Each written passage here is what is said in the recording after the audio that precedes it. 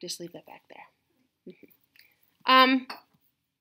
So again, perception of sound is created by vibration of sound waves and objects that vibrate within your inner ear and move these hairs. There's a few qualities of hearing. One of them is pitch. This is the frequency of vibrating object. Humans can hear something from 20 to 20,000 hertz. And our variations in what we detect as low pitch or high pitch have to do the variations in the basilar membrane in that cochlea. High frequency sounds are in earlier in the basilar membrane where it's more stiff, harder to move. Lower frequency sounds are going to be at the other end where it's more flexible.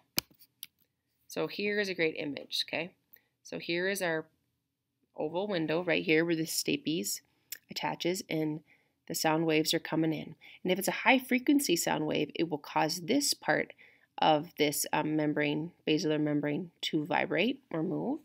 If it's a lower pitch sound or a medium pitch sound or frequency sound, it's going to cause this area to vibrate. If it's a very low pitch sound, this area is going to vibrate.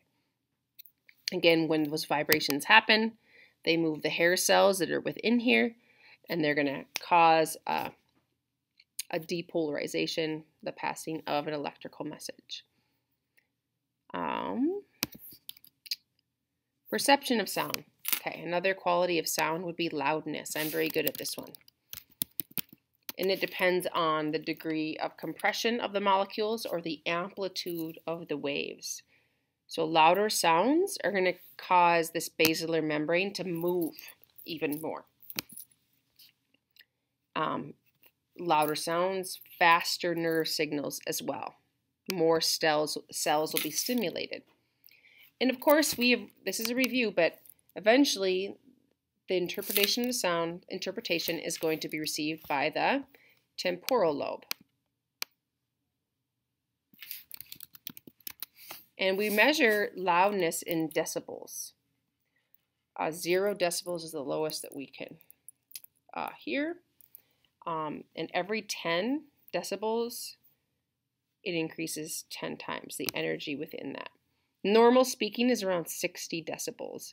If you get around 90 decibels for a prolonged period of time, that can damage your hearing.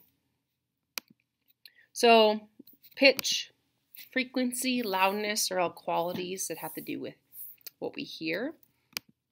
The pathway after that initiation of the electrical message begins goes as follows.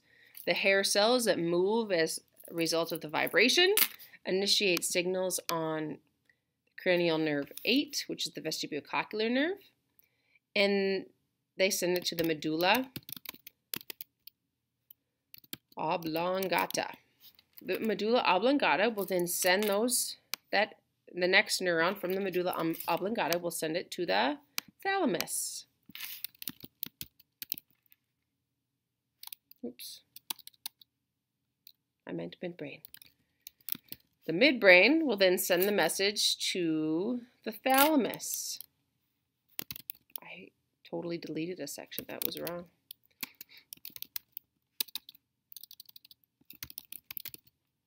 I have to add this one in.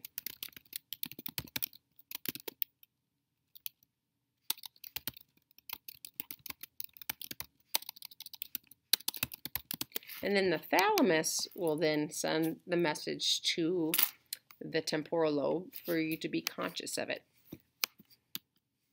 And that is the pathway of the neurons. One, from the nerve to the medulla oblongata, the secondary neuron to the midbrain, tertiary neuron to the thalamus, and the quaternary neuron to the cerebral cortex.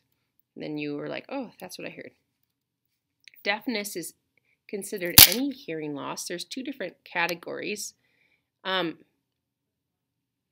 Conduction deafness is when there's some kind of interference of wave transmission somewhere in the external ear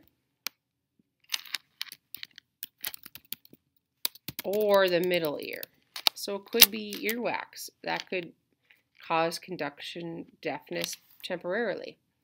Sensorineural deafness is damage to something in the inner ear or even in that cochlear nerve. So usually genetic deafness is problems with the cochlear nerve itself. And that's the end of that part.